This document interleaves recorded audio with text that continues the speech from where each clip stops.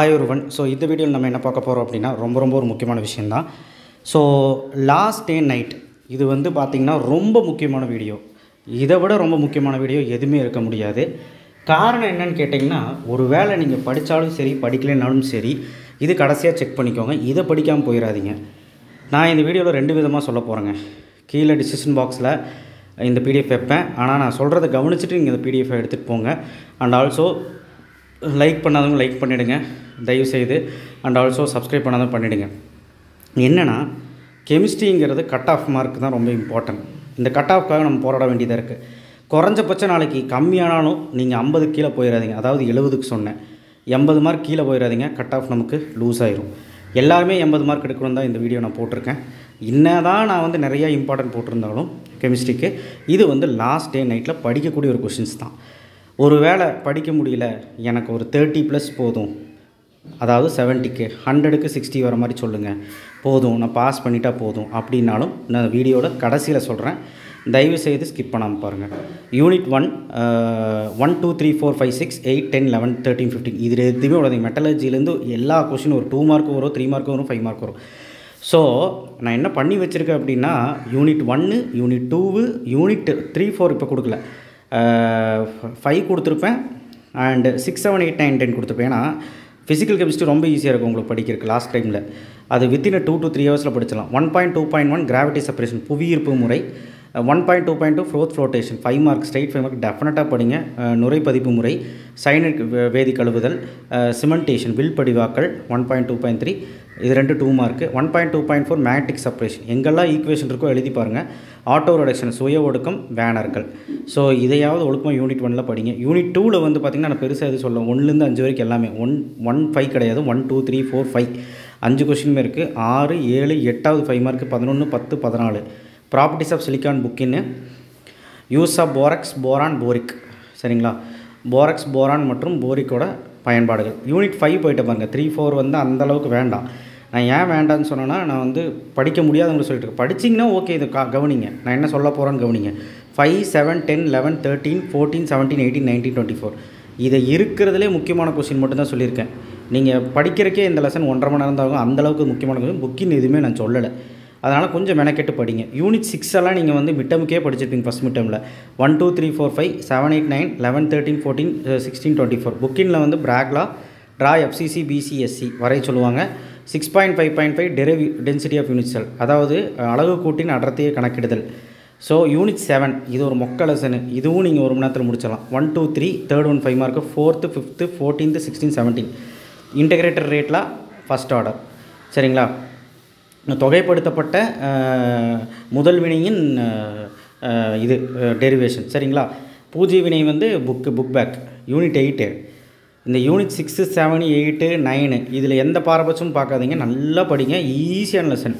Unit 8ல் 1 3 9 10 11 12 13 பாருங்கள், 7 question தான் இருக்குது. புக்கினில் ஹேண்டர்சன் ஈக்குவேஷன் அவ்வளோதான்.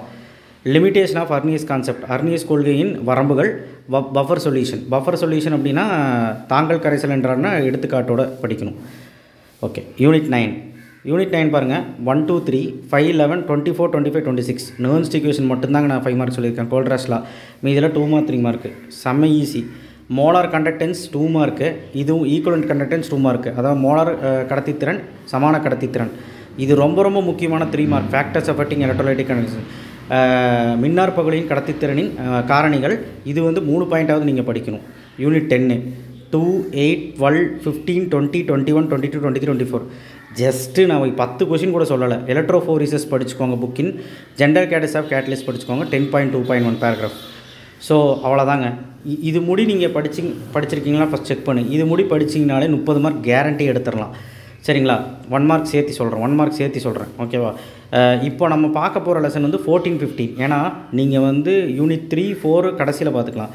3 4 இல்லை வந்து ஏதாவது வந்து 11 12 13 படிக்கணும், அது கடைசியில் சொல்கிறேன்.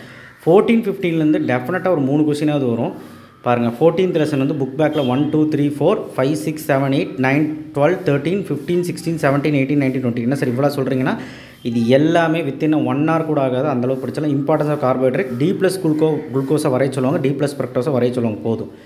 யூனிட் 15ல் 1 4 5 7 8 11 14 15 16 17 இதையாவது படிங்க. இது ரொம்ப ஈஸியாக தான் இருக்கும், ரொம்ப ஓனாக எழுதிக்கலாம் இந்த லெசன். முடிஞ்சால் பியூனாயன் பியூனாயசி இது 2 பார்த்துருங்க. ஓகேவா. ஃபுட் அடிட்டிவ் 15.2 15.2.3 ஆன்டி ஆக்சிடென்ட் அதோட example, food அடிட்டிவ்க்கு example, category, types எல்லாமே பார்த்துக்கோங்க. இதில் எது வேணாலும் கேட்பாங்க. ஆர்டிஃபிஷியல் ஸ்வீட்னிங் ஏஜென்ட் 15.2.5 எக்ஸாம்பிளோட பார்த்துக்கோங்க, 2 மார்க்கில் கேட்பாங்க. ஸோ அவ்வளோதாங்க. ஒரு 3 கேட்டகரியாக நான் பிரிக்கிறேங்க. உங்களால் படிக்கவே முடியலையா, ஒரு பிரச்சனை இல்லையா, படிக்கவே முடியல, எனக்கு இப்போ தான் ஸ்டார்ட் பண்ணுறேன், 10வது லெசன் முடியாது போதும்னா 10வது லெசன் முடி படிங்க. 1 2 5 6 7 8 9 10 இது மட்டுமாவது ஒழுக்கமாக படிங்க. அட்லீஸ்ட் ஒரு 30 மார்க் எடுத்துடலாம். இல்லை நான் கொஞ்சம் நல்லா கெப்பாசிட்டி இருக்குது 14 15 படித்தா சேஃப்னு நான் சொல்கிறேன், படிச்சுக்கோங்க. ஏன்னா எக்ஸ்ட்ராவாக ஒரு 2 மார்க் 3 மார்க் எழுத முடியும். அடுத்தது 11 12 13. இப்போது 11 12 13 விருப்பம் உள்ளவங்க படித்தா போதும், சரிங்களா. நல்லா படிக்கக்கூடியவங்க படித்தா போதும். கடைசி நிமிஷத்தில் இப்போ ஸ்டார்ட் பண்ணுறேன்னா கொஞ்சம் கஷ்டம்தான்.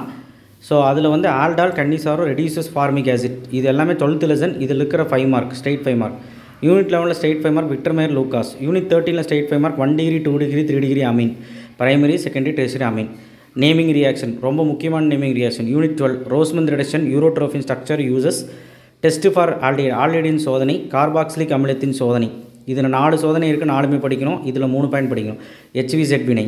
யூனிட் 13 கெபரியால் கடுகெண்ணெய் வினை, கார்பலமைன், கோமக்ஸ் இது மட்டுமாவது ஒழுக்கமாக படிங்க, 5 ரியாக்ஷன். யூனிட் 11 TNG ஆக்ரோலின் கிளிசரால்லேருந்து எப்படி தயாரிக்கிறது, டவுஸே, குமைன், கோல்ப்ஸ், ரீமர்டீமன், கப்ளிங், தேலின். ஓகேவா. இது ஃபீனால்ஸ் தான் நிறைய சொல்லியிருக்கேன். Okay. Test for phenol ஆல்கஹாலும் use of ஃபீனாலும் முடிஞ்சால் படிங்க. அடுத்து யூனிட் 3 யூனிட் 4 பாருங்கள், கட்டாசியாக சொல்லியிருக்கிறேன். இன்ட்ராலஜன் காம்பவுண்டோட ப்ராப்பர்ட்டி இது படிக்க 5 நிமிஷம் கூட ஆகாது. இடைநிலை ஆலஜன் சேர்மங்களின் பண்புகள் மற்றும் அதனால் என்ன எக்ஸாம்பிளோட படிக்கணும். யூசஸ் ஆஃப் ஆக்சிஜன் பயன்பாடு, ஹீலியம் பயன்பாடு, ஆர்கான், சல்ஃபியூரிக் ஆசிட், குளோரின் இதோட யூஸ் எல்லாம் பார்த்துக்கோங்க. மந்த இணை விளைவு என்றால் என்ன, இனெட் perfect. Unit 4 லாந்த்ரைட் ஆக்னைட் important 5 mark state 5 mark. லாந்த்ரைட் contraction state 5 mark. Interstitial compound property state 5 mark. அதாவது புக் பேக்கில் 9வது கொஸ்டின் தான் இன்டர்ஸ்டிஷியல் காம்பவுண்ட். 10 11 13 19 பார்த்துக்கோங்க. இங்கே நான் சொன்ன கொஸ்டின்ஸ் ரொம்ப ரொம்ப முக்கியமான கொஸ்டின். 4 கொஸ்டின் தான் சொல்லிக்கிறேன் 2 லெசனில். ஸோ இதையாவது ஒழுக்கமாக படிங்க. சார் நான் வந்து ஃபெயில் ஆகணும்னு பயமாக இருக்குது, 1 மார்க்கோட சேர்த்து ஒரு 30 மார்க் எடுக்கிற மாதிரி எனக்கு வழி சொல்லணும். 1 மார்க்கோட சேர்த்து 30 மார்க் எடுக்கணும்னா வீடியோ கடைசியில் சொல்கிறேன்னு சொன்னாலும் நோட் பண்ணிக்கோங்க. ஒன்றும் இல்லை, ஸ்ட்ரைட் 5 மார்க் எல்லாமே படிச்சிருங்க. First straight 5 மார்க்னா flotation, zone refining first லெசனில், சரிங்களா. மான்ஸ் ப்ராசஸ் இந்த மாதிரி இருக்கிற கொஸ்டின்ஸ், ஃப்ளோட்டேஷன் இதெல்லாமே, gravity, matric separation, electrolytic refining இது மட்டும் நீங்கள் நல்லா படிச்சிருங்க. படிச்சுட்டு நீங்கள் வந்து ஸ்ட்ரெயிட் 5 மார்க் வந்து யூனிட் 5ல் வெர்னியர் தியரி இருக்குது.